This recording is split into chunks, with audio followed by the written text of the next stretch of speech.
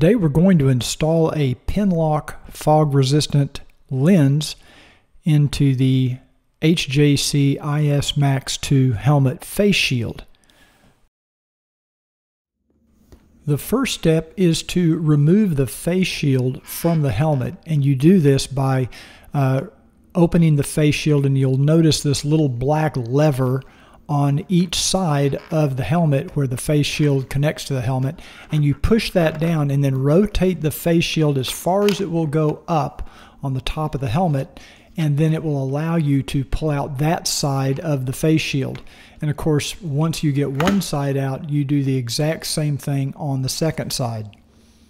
Once you have the face shield off of the helmet, it's a good idea to give it a really good cleaning inside and out, but especially on the inside, because that's where the Pinlock shield is going to be mounted to.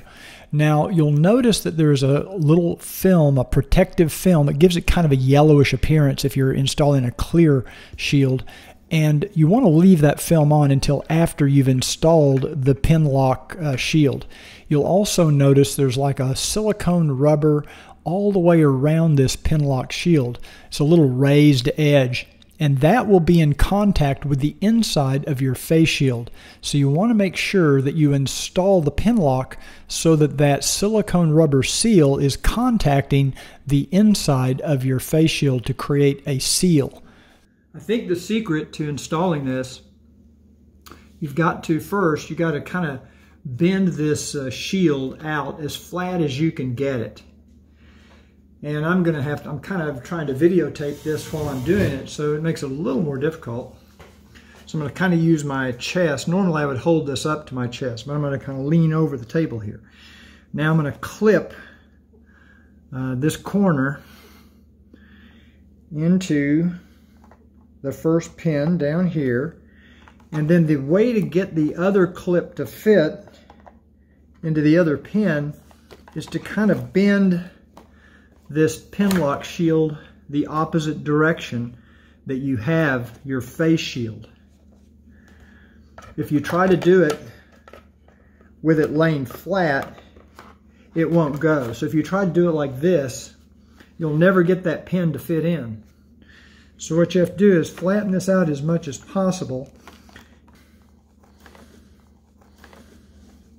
I'm trying to do this without getting fingerprints on my face shield. And then you have to pop this the opposite direction like that, and then fold it in. And now it's in place. And once it's in place, you can then remove this plastic protective cover. And now the Pinlock is installed. Okay, so in the previous video, you probably saw a little bubble down here on one end of this Pinlock shield. I didn't even notice it until I went back and watched the video. But I was able to come in here and all I did was flatten out this shield again, and I just popped it down, and it popped right into place so that this whole seal around the edge is now flush with the face shield, as you can see. There's no more bubbles or gaps or anything like that.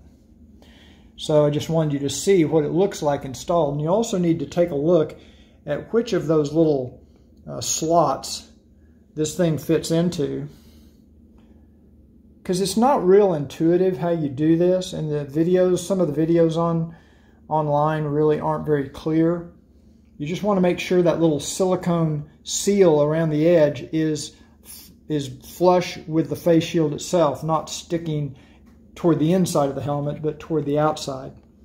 So to see the Pinlock shield in action, the day after I installed mine, I did this moto vlog, and somebody pointed out that you could still see some fogging on the face shield. You'll notice it right there. But what I want you to also notice is there's no fogging in the area where the Pinlock shield is. In fact, I didn't even know that that edge of the face shield was fogged up until somebody online pointed it out to me. So I had complete visibility through the area where the Pinlock shield was installed, but you do see that fogging around the edge, and that shows you that the Pinlock does actually work.